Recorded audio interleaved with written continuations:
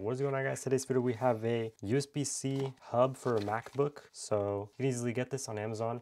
I'll throw a link in the description if you decide to purchase. You do have USB-C, it's a hub, card reader, and SSD, so we're gonna go and check this one out. Looks like very simple packaging. Not too sure on the price on this, but we will throw a link in the description.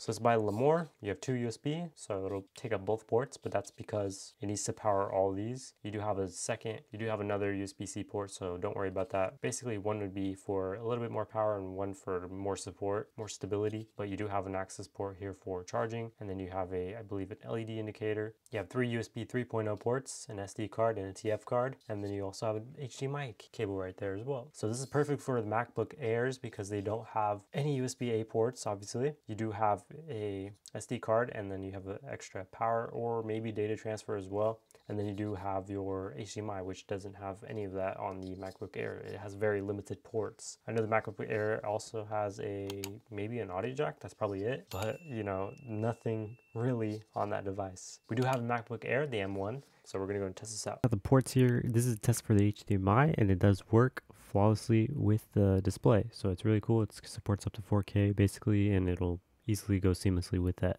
so it's really good on that. And this also, like I said, works on the MacBook Pro, MacBook Air, any MacBook that you have, it'll practically work with them all. It does have an LED indicator, so if you plug it in or just have it charged, whatever, it'll have a LED indicator. It does work with wireless mouse, so I have a dongle in there, and it does work completely normal, like a normal mouse. It doesn't have any latency at all, and it just works really good, so it's really cool. And I plugged in 3 other devices there, and I plugged in an SD card, and it all popped up and it all worked. It does get a little warm after time, but it does work really well, and I think it's a really good purchase for it being very budget friendly. So that's that, and I'll see you guys in the next one.